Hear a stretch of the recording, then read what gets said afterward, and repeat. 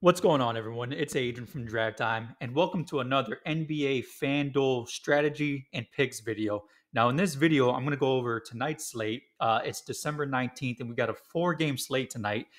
Now, perhaps the biggest news of the night is no Victor Wembanyama for the Spurs. Now, that means there's going to be a lot more value to be had in the slate and a lot more options to choose from. And another big piece of news is you got the return of Ja Morant. So that does impact things from a DFS perspective. Now, before I get into it, I want to go over some key questionable guys to keep an eye out for. You got Chris Paul for the Warriors, and then you got Shaden Sharp for the Blazers. So you want to keep an eye out for those guys. So let's go and take a look at the top value guys for the slate. So let's go ahead and let's sort this by value. And right off the bat, you see Zach Collins is the number one value pick with a value of over 7 fantasy points per $1,000.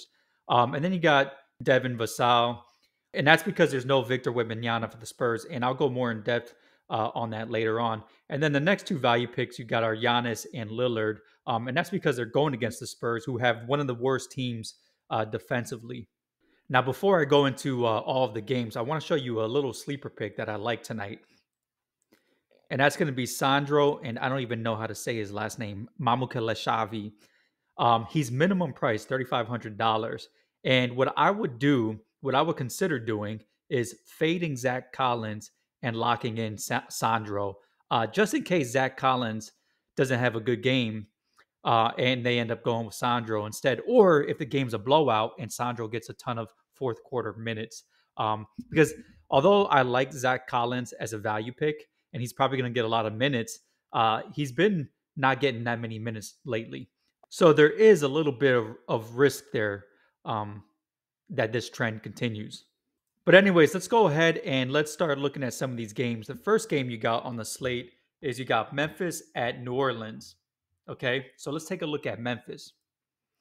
For Memphis, like I mentioned earlier, Ja looks to make his season debut after serving that suspension. Now, what does that do from a DFS perspective? Well, that means all of these other guys are super expensive because they're all of their prices reflect the season they've been having with no Ja Morant. So Desmond Bain at $8,300, that's really expensive. Jared Jackson, $8,400. I mean, that's really expensive. Really, the only guys who are worth picking up are going to be Biyombo if he does end up playing, which he's questionable, at $4,500. He had a pretty good game last game. He dropped 25.3 fantasy points. He played 33.3 minutes. And then you got Vince Williams is worth playing at $4,700 because you got you basically are pretty thin at the guard spot. You got Ja coming back, but you got no Derrick Rose, no Luke Kennard, and no Marcus Smart. So he's really the only guy worth picking up. Now, whether or not you want to pick up Ja Morant, that's up to you. He's $9,500, so he's not exactly cheap. And I'm not exactly sure how good his condition is going to be and whether or not he's going to be on a snap count. So I'd be cautious of locking in Ja Morant. I mean, maybe you want to lock him into one or two lineups simply because he's Ja Morant and he could give you 60 plus, but I'm not going to do it personally. Now, moving on to New Orleans, you got Zion and Ingram both priced in the 7,000s, which inevitably is going to cause them to get picked up by a bunch of lineup optimizers. Now, with that being said, if I'm trying to cash high in a GPP, I'm not picking these two guys up together. Here's an interesting piece of information. These two players are actually negatively correlated. When Ingram scores 40 plus, Zion averages 35.4 fantasy points per game, which is well below his average. And when Zion scores 40 plus, Ingram averages 32.7 points per game, which is well below his average. Now, all season long, they haven't both scored 40 plus fantasy points in the same game. Now, Jonas Valanciunas is on a nice little stretch, which is why he's $8,000, but I think that's a little bit too expensive for him. CJ McCollum at $7,700, that's too expensive for him. He doesn't really have that high of a ceiling. There's not too many times he scored 50 plus this season. Actually, he's only scored 50 plus once all season long. Now, Najee Marshall is questionable, so if he ends up missing the game, expect a lot of Herbert Jones and Trey Murphy. And actually, Herbert Jones is cheaper than Trey Murphy, so I'd expect him to get picked up in a lot of optimizers. Maybe you want to fade him because you think he's going to be heavily owned. But anyways, let's go on to the next game. you got the Spurs at the Bucks. So let's go ahead and take a look at the Spurs. Now this game is going to have a lot of action because you got the Spurs who have no Wembanyama, and then you got the Bucks going up against the Spurs, who are one of the worst teams defensively and allow the third most fantasy points to opposing teams. So for the Spurs, you got Vassell, who's 6,500. He's a pretty good value pick. I mean, he's going to be their primary guy with no Wembanyama, their primary scorer. So expect him to be pretty heavily owned. You got Zach Collins, who's going to be very heavily owned for the reasons I mentioned earlier. Now, if you look at Zach Collins, his minutes have gone down. He started off the season pretty hot. But over the last 5 games, he's averaging just 16.5 fantasy points, and he's averaging around 16 minutes per game. And that's because the Spurs have been going small with Wembanyama as their only big man. So that they might continue to do that tonight. But instead of Wembanyama, you got Zach Collins as their only big man. So that's the reason why he's projected to score so many points and why he's going to be very heavily owned. But like I said earlier, if you want to hedge that, you could fade Zach Collins and you could lock in some Sandro, who is minimum priced. So I really like that angle. Now, Keldon Johnson, he's going to be pretty heavily owned with no Wembanyama, but $7,000 is pretty expensive. I don't really see that much upside in him, but I am going to have him in a few lineups. Now with Sohan, he's only $5,500. So he's going to get picked up by a ton of optimizers, especially with no Wembanyama. There's going to be a lot of points, rebounds to go around, and Sohan is a pretty decent all around player. He gets points, rebounds, assists. Everyone else is a little bit too expensive, so those are really the only guys worth picking up. Now, what I would do is I'd mess around with different combinations of 3 Spurs players. And the reason I say 3 Spurs players is because typically in a 4 game slate, you don't have any more than 3 players from the same team in the winning lineup. That's been a little trend that I've observed. So no more than 3 players from the Spurs. I'd mix around some of these players. Maybe some Vassell, Sohan, and Collins, and then maybe in some of the other lineups, you fade Vassell and you get some Keldon Johnson, Collins, and Sohan. Maybe you fade Zach Collins for Sandro and pick up 2 other Spurs players. So that's going to be what I end up doing. Now let's go ahead and take a look at the Bucks. Now, as I mentioned earlier, there's some pretty big value with Giannis and Dame. However, since this game has some blowout potential, I'd be cautious with these guys.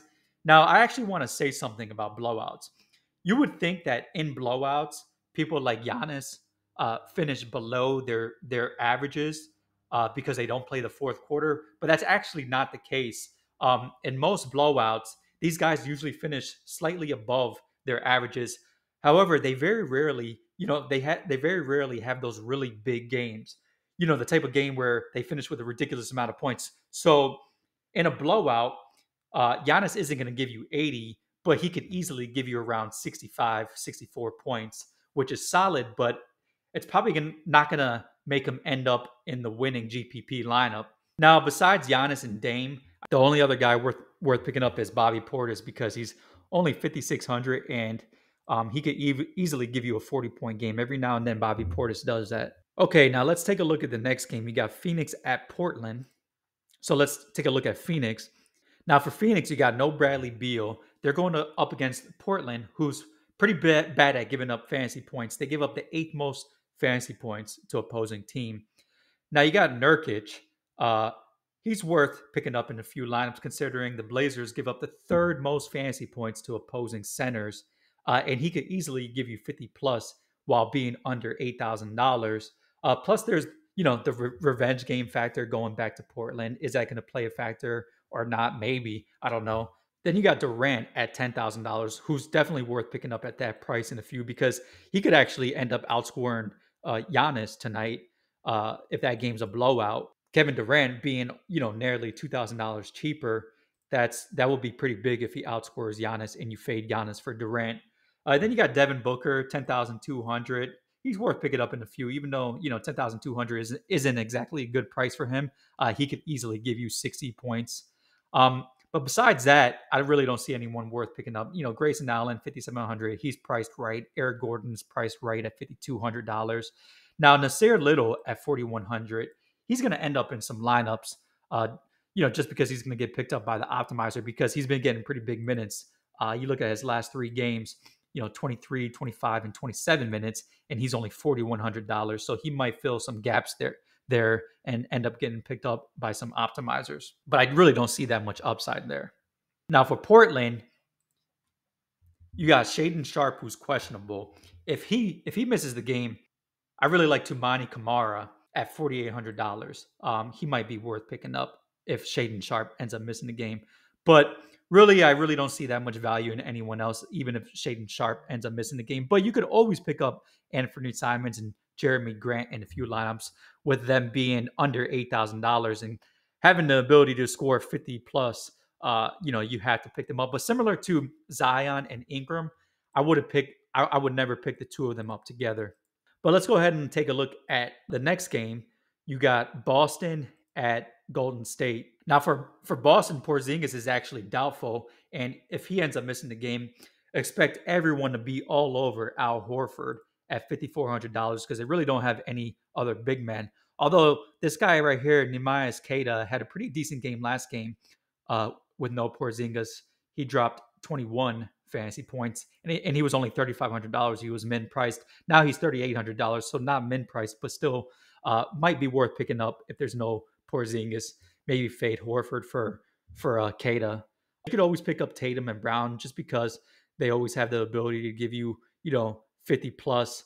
But I'm not going crazy with either of these guys. Now Drew Holiday, he's under $7,000, but he hasn't been doing that well recently, averaging 28.82 points per game in his last 5 games. So I'm not going crazy with Drew Holiday.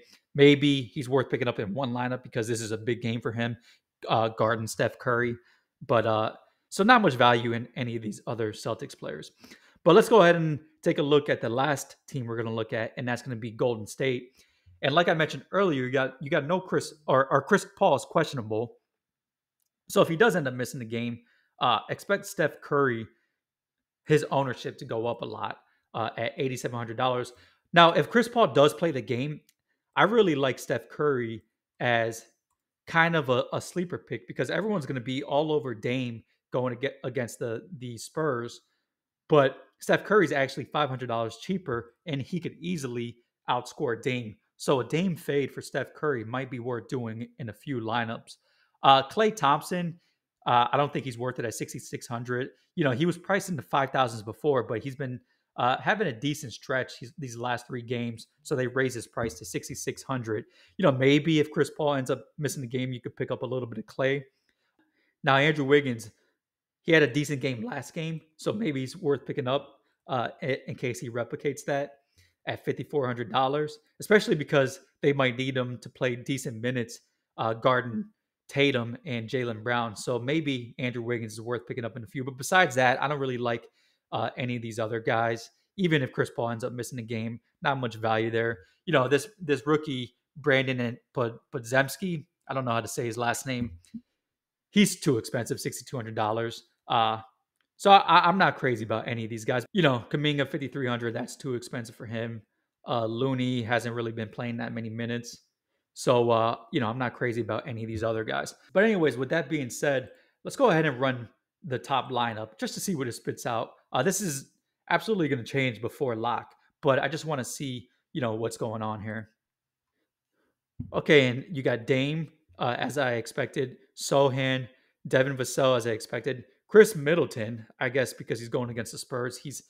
And the Spurs have a bad defense. Keldon Johnson with no Wemby.